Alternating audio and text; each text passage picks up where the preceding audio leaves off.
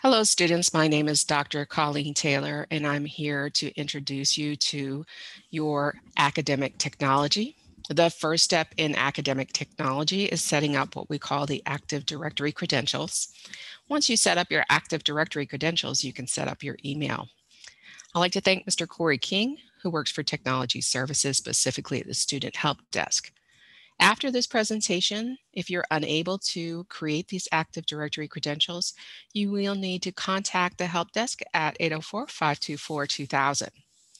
Help Desk also has an email address. However, if you have yet to set up your student email, you cannot use the email address to get help. So you do want to call that number. If you do not get through or you have any other difficulties, please contact the Trojan SOS at vsu.edu via email, and they'll reach out to you right away. Technically speaking, the Trojan SOS will just try to facilitate that interaction with technology services.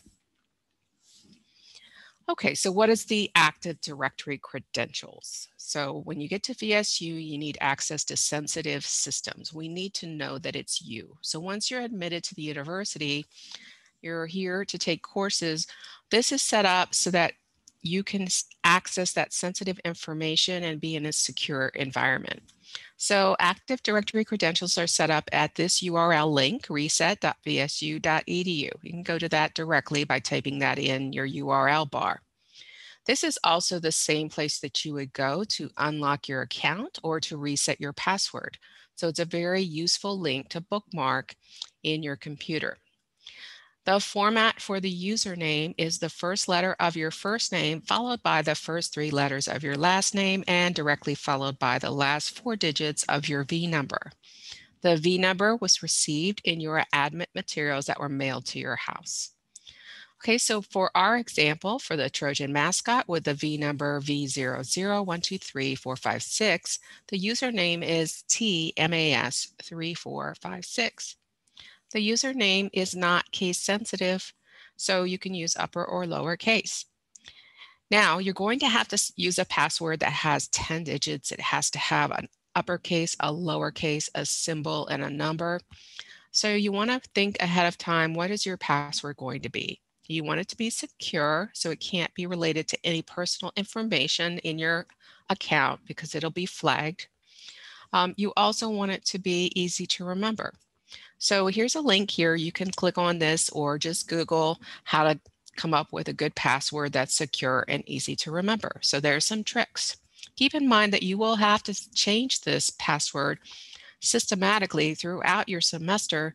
Throughout your academic career, not semester. So within this period of time, you might change your password half a dozen times at minimum. So you want a system to change that password. So let's get started. Once you go to the reset.vsu.edu, this is the first window that you'll see. There's a link here for how-tos that's located on the web page should this presentation not be sufficient. However, it's pretty straightforward. Just click on New Account Setup. When you click New Account Setup, you will get this next window. Go ahead and put in that username we discussed. In this case, the Trojan mascot, TMAS3456. Obviously, yours is dependent on your V number. When you push Next, you should get the next screen. The next screen, you have to put in what will be your email address. So the format's the same. The first letter of your first name, followed by the first 3 letters of your last name, directly followed by the last 4 digits of your V number. Then @students, plural, .vsu.edu. Then we need your full V number, and that V number is case sensitive. So you do have to use a capital V.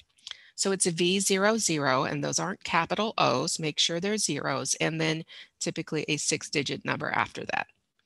So don't forget to use the plural students in the email address line. That's a common mistake.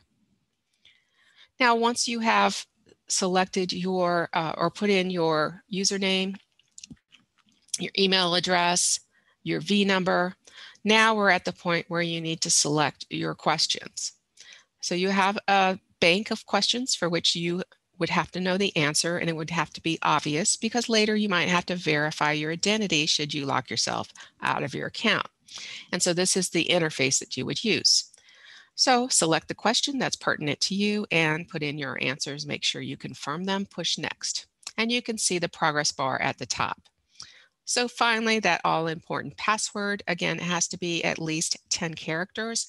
It must contain a number, special character, uppercase, as well as a lowercase character at minimum. Okay, so after you've done that, there's a button that says change. It may say next, it may say change, but you go ahead and put that in there. And then you should get this congratulations screen. So that would be your what we call your onboarding. And you have now become official in the university system. Now, sometimes this takes a while for the cogs and wheels to click through and make you official behind the scenes. So you might want to wait about an hour before you go ahead and log in for the first time for your email. Okay, so to get to the email, we're going to use something called the Trojan link. That Trojan link is going to send you to most academic technologies URL links. So when you go to the main webpage, www.vsu.edu, you can go to the right-hand side and scroll down under Resources for, and at the very bottom, you'll see the Trojan link. Okay, once you're at the Trojan link, you can access, as I mentioned, all of these technologies. So it's a really good idea to go ahead and bookmark the Trojan link. If you bookmark the Trojan link, then next time when you go to your browser, you can just, click on the bar on the top where you have it in your favorites. So there are different ways to do that in different browsers, but it's really straightforward. Just click a star when you're in, for example, your Google Chrome application. So once you click the Trojan link, the important links are on the very top, and this is obviously one of the very important links. So we're going to click the student email system. Now keep in mind what we're doing here is we're using a web version. When you use a web version, you're accessing the email using your web browser. This is not the same as using an application. So once you set up your web version, typically you can set up the app on your phone. If you need help setting up the app on your phone, typically that's an issue for your carrier. However, you can still call the help desk to see if they can walk you through it or help you along. They may or may not be able to do so. So let's go ahead and use a web version until we set up that app. Again, please bookmark the Trojan link. When you click on the student email system, initially you're going to be brought to this page. The reason they have this page is because there's a common error that will occur for most students. If you use Outlook on a regular basis for other accounts, what's going to happen is it's going to remember that you have another Outlook account. And so when you click on the link, it will send you to the other account, or you may see an error message. Okay, so you have to log out of your accounts, and typically you would have to clear your cache or clear your history, at all of those things. Your history and cache and so forth, you would go to your settings in your browser. So for me, that would be these three dots here, and then I would have to go to my settings, and then I would have to go to security. And in my security, I would find in that scroll, I would find that I can clear my memory, my cache, and so forth. So that action often will resolve the issue.